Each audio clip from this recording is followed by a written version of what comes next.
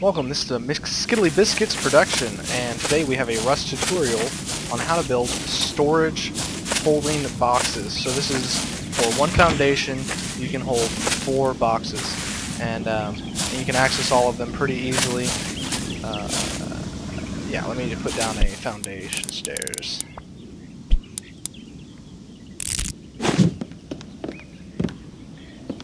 So you can access all of them, and now you get 4 instead of like the 3 that you could cram in there before. So, hope you enjoy. Let's start from the beginning.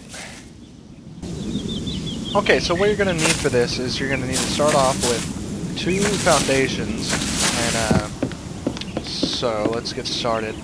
Make sure you have your posts. Now, this is kind of a tricky build because everything has to be exactly how it is, otherwise you end up losing something or something else. So you're going to need to have the walls on it, right? And say this. You can just have an extra one, so we don't really even need these ones.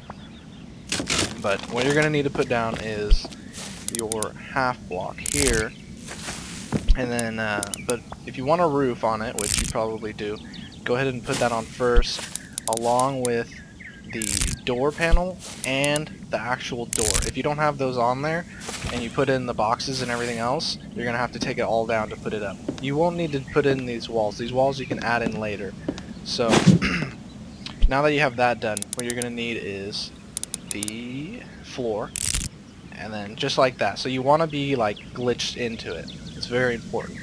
So then you can place your boxes, 1 and 2, and then your crouch, and yeah, so you're gonna want to have a sleeping bag or something else, because right here you get stuck.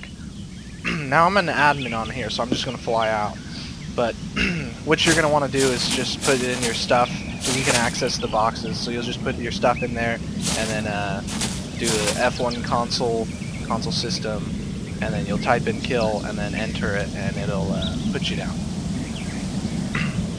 So that's how you build it, and then it's pretty easy. You just destroy this, which should only be like a 1 or 2 hit if you have like a hatchet, and then get the wall up, and kabam. Now you have a door and all of that, and it's locked in there, and you got 4 chests. If you don't have these walls in here, you can fit 6 to every 4 or every 2 foundations. You can fit 6. But if you want the wall, which you probably do for extra protection, then you can have 4 in each box. Alright, that's it. Thanks for watching.